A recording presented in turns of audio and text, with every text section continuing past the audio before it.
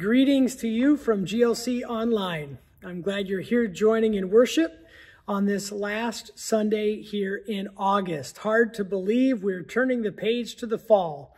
But today we have a special message as we continue this theme of CRUZANDO, or crossover, in our journey with Jesus. Really dialing into who he is and how he calls each of us to live. And I pray you'll be blessed by the message today. But as we prepare for worship, again, you can go to our Facebook page, our website. There's welcome cards. There's a prayer page. You can send us a note. Of course, on this video, you can like and send us a message as well. There's ways to give. There's ways to be the church. There's all kinds of information posted for upcoming events. We pray all of it, that it would be a blessing in your life, in your neighborhood's life. And so bring friends and bring people to being the church, God's church, together. Well, now as we begin today, I want us to start out with this video. And I pray that as you watch it, it reminds you of your identity in Christ.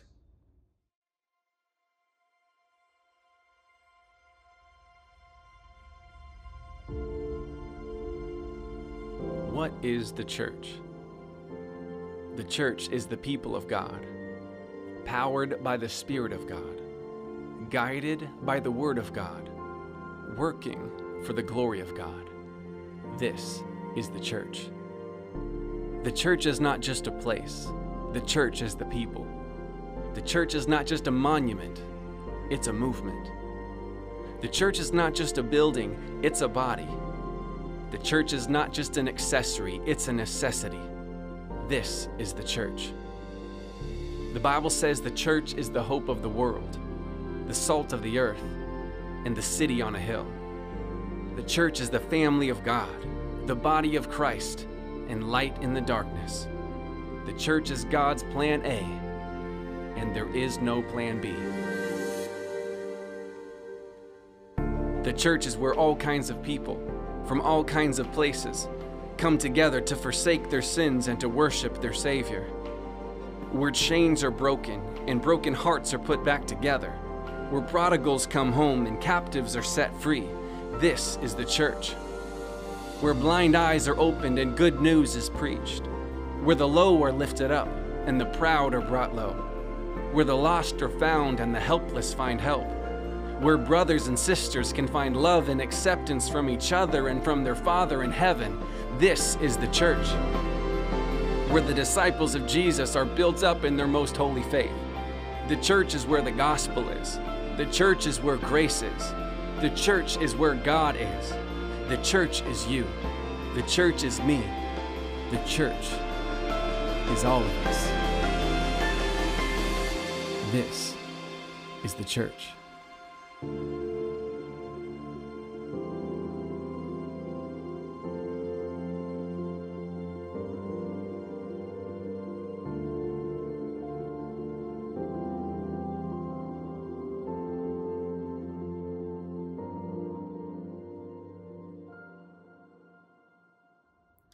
Yes, this is the church.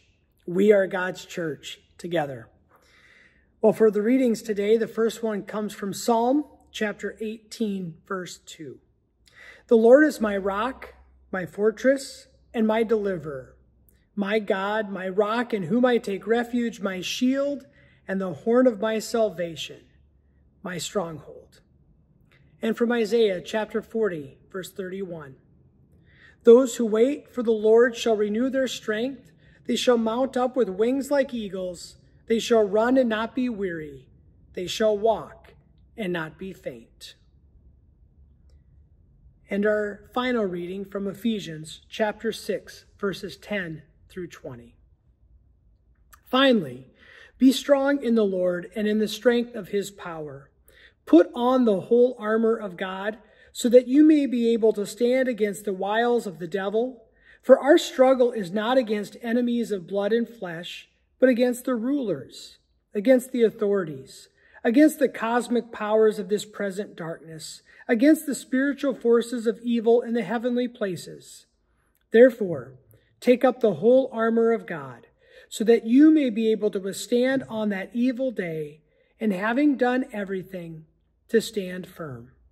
Stand therefore and fasten the belt of truth around your waist, and put on the breastplate of righteousness. As shoes for your feet, put on whatever will make you ready to proclaim the gospel of peace. With all of these, take the shield of faith, with which you will be able to quench all the flaming arrows of the evil one. Take the helmet of salvation and the sword of the Spirit, which is the word of God. Pray in the Spirit at all times, in every prayer and supplication. To that end, keep alert and always persevere in supplication for all the saints. Pray also for me, so that when I speak, a message may be given to me to make known with boldness the mystery of the gospel, for which I am an ambassador in chains. Pray that I may declare it boldly, as I must speak. These are the words of the Lord and words of life. All thanks and praise be to God. Well, again, we look at the words that Jesus gives to us, the words that God has given to us in the Scripture, and we are reminded of that presence of God no matter where we are. And for this theme today, we look in particular at that theme of crossing over with traveling with Jesus into the unknown. And if we're really honest and kind of bare our soul a little bit, we would admit that most of our life is traveling into the unknown.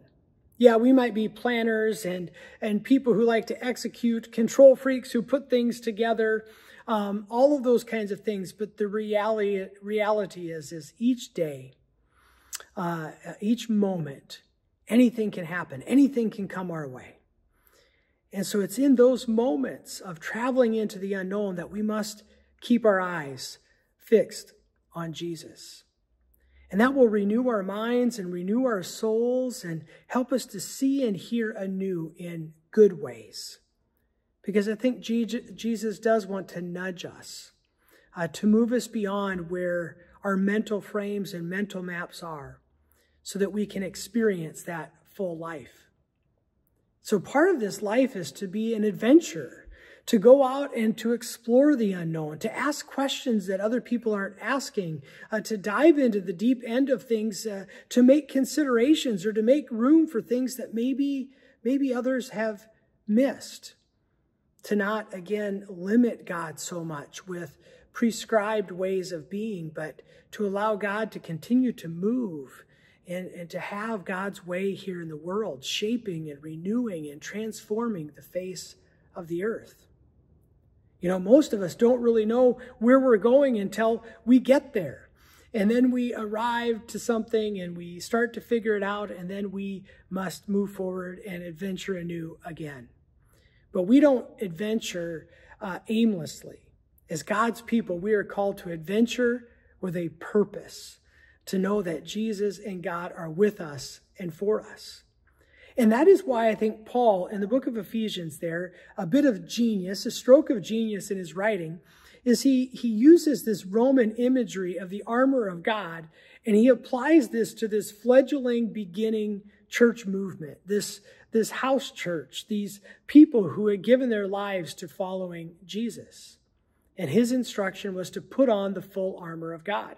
Well, I read about all of those pieces of armor, which would have hit the hearers of the day right with what they were aware of, and to say, yes, we are a new human being in Christ. We are a new humanity. We are a new creation. And so as we live into that, how will we clothe, outfit ourselves, live our faith anew or differently than what we've seen? And I can't teach about all the parts of the armor. We'd be here way too long. But I do want to focus on putting on the shoes that bring about the gospel of peace. I think that's an important message that Paul was hoping the people would always have as witness to Jesus in their life. So put on those shoes, put on the clothing upon your feet that help you to be a messenger of peace. Well, I match that together with the Beatitudes. And when I say the Beatitudes, what comes to mind? Remember, it's those words of Jesus' Sermon on the Mount. Again, teaching and professing to the way to live and the way that God would be with people in the world. He said the poor in spirit will be blessed, for they are in the kingdom of God. Those who mourn, they will be comforted. The gentle shall inherit the earth. Those who hunger and thirst for righteousness will be satisfied. The merciful will receive mercy, and the pure in heart will see God. All of those wonderful affirmations, again, of God's work in their life. But then the last one that he said in that lineup of things is, blessed are the peacemakers, for they shall be called children of God. Well, did you catch it? In the previous verses, people are blessed to receive something for who they are or for what they do, what condition they're living in. Only in verse 9 are people identified with someone, namely Jesus Christ, the Prince of Peace. Blessed are the peacemakers, for they shall be called the children of God. In other words, we are never more closely aligned to the purpose and the mission and the person and the message of Christ than we are when seeking to advance peace. I'm going to say that again because I want you to walk around with it. In other words, we are never more closely aligned to the person, the purpose, the mission, and the message of Christ than when we are seeking to advance the gospel of peace. Wow. That is a large part of our story and what we are to give our lives to. You know, Jesus showed us how to effectively advance peace. He talked about it in the Gospel of Matthew, chapter 5, verses 13 and 14. He said, be like salt, to be seasoned into life, tasteful, not tasteless, to make sure that you're impacting lives. And how are we doing that? Bringing about peace. Also in chapter 5, verse 16, he said, be like light, not hidden, but seen via your good works. And folks, we as Lutheran Christians may know that God doesn't necessarily need our good works. Jesus doesn't necessarily need our good works, but you know who does is our neighbor needs our good works. This world needs our good works because it's like salt and light that's bringing hope and light and love and joy to this world. So let's look at some examples of peacemakers. Throughout the scripture, they are there. We can talk about Abram and his story from Genesis 13, and in his conflict or in his competition with Lot, and how eventually they came to that realization, you know, there is enough for everyone. There's enough land, there's enough space, so we can take up residence in these places, and we can bless each other as we're doing it. There's no need to fight or to have a throwdown about every single thing. We're going to practice neighbor love and say we can do this life together. Setting aside his afforded rights there for the personal concern of the greater good, that is a really important concept of peacemaking. And so how can we be blessings, or how can blessings that flow through us help solve problems? And how can problems lead to good possibility, right? That things don't always have to stay the same way, but by rolling up our shirt sleeves and working together, we can work toward human good. Another example of a peacemaker is Esther in chapter 8 of that book, where she leveraged her position and her privilege, and she risked her life to save her people. She was active versus passive. She spoke a word of truth. She invited the king for another consideration, and guess what?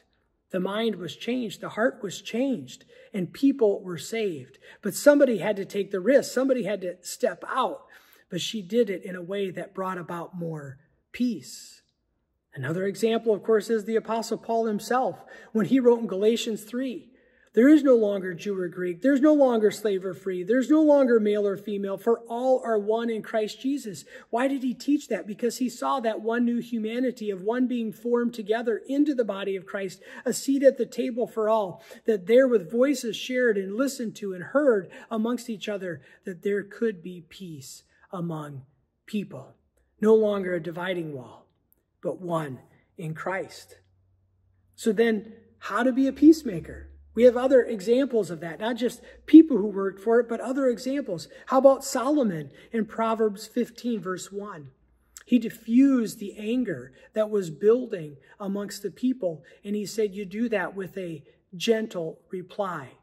You figure out a way to speak, to offer a word of hope or healing, to move people forward. Paul in Ephesians 4, like we heard from today, you speak the truth in love. You speak the truth in love. You practice honesty and vulnerability. And again, putting yourself amongst the people and alongside the people so that love can be grown. But you got to speak the truth to each other. And then James, in his book, James 1:19, he said, be quick to listen, slow to speak, and slow to anger. Yes, quick to listen, to open the ears, and slow to offer that word, and slow to anger, because those things will not add to life. They'll only diminish life. And so working on the greater good. And so how about for us? These are examples. And again, we can read our Bibles and we can point to it. But how can we too be a peacemaker? Maybe even more practical things for you to consider. We can develop authentic relationships. I think that's what we see in Jesus. He put on those shoes of peace as he engaged down at the Sea of Galilee, as he called the disciples, as he told people to, without sin, to cast the first stone, and they all dropped their stones because they couldn't continue in that destructive way. He worked on creating a human family, developing authenticity in a shared story. I think we can do that. I think to be a peacemaker, we can be more community-centered versus me, myself, and I.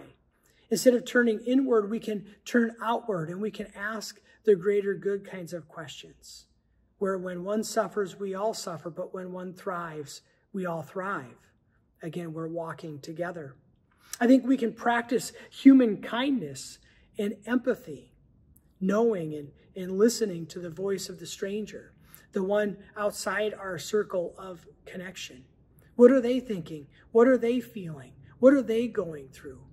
And compassion and kindness and empathy goes a long ways in forming a people who love. We can give respect and dignity to one another. I think Jesus practiced this all the time. Again, when people were in need of healing, he really entered into that. How can I help? What can be done? But he also pointed to God. How can God be glorified in this situation? How can people see that God is here with them and for them? The way that it's done is giving dignity and respect to one another. Jesus, along with the others in scriptures, built trust and mutual support as they worked on common care, a common upbuilding of the society in which they lived. Of course, they practiced active listening, ears wide open. They offered help and were drawn into places where that help was most needed. And again, they worked to resolve conflict. Having a crucial conversation, going the extra mile and making sure that this conflict doesn't sit on the stove and continue to brew and conquer and divide, but instead build and bless, using conflict for good instead of evil. These are just some examples. What would you add to the list? How would you see peace being built up? How has God done that in your life? What are some stories that you could share with a neighbor and friend that say, hey, a lot of times it doesn't work, but here's times that it has, and here's the difference that it made, and yes, I have that armor of God on. I'm going to enter into these places. And I'm going to work toward being a peacemaker. Peace is traveling into the unknown. I want to be really honest. The world doesn't really know peace or do peace real well.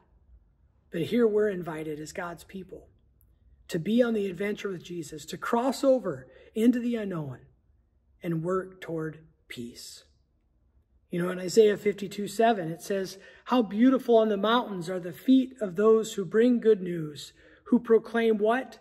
Peace. Who bring good tidings, who proclaim salvation, who say to Zion, your God reigns. Yes, you will, and you work for it. You bring peace because you're pointing to God, the God of peace, the God of Jesus. And Paul quoted that same scripture all the way from Isaiah in his own words in that book of Romans, chapter 10, verse 15, when he wrote, how beautiful are the feet of those who bring Good news, good news, good news of great joy. Jesus is here. God is here. And so blessed are the peacemakers, for they shall be called the children of God. You, dear church, are called to be those people, those peacemakers, outfitted by God himself with that full armor to do the work of God in the world. Know that you go not alone, but God goes with you. Yes, may we experience full life as peacemakers of God in our world. And God's people say, amen.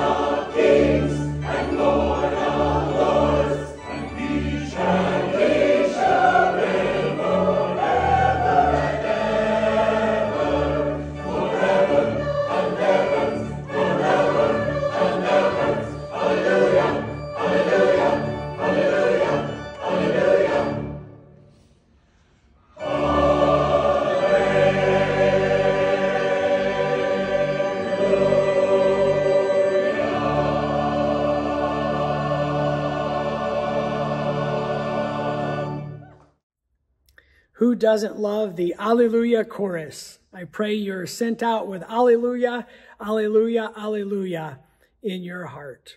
Well, let us now pray our Lord's Prayer together. Our Father, who art in heaven, hallowed be thy name. Thy kingdom come, thy will be done on earth as it is in heaven. Give us this day our daily bread, and forgive us our trespasses, as we forgive those who trespass against us. And lead us not into temptation, but deliver us from evil. For thine is the kingdom, and the power, and the glory, forever and ever. Amen. Go forth now, crossing over with Jesus into full life. Go in the name of the Father, the Son, and the Holy Spirit. All thanks and praise be to God. Amen. See you next week, church.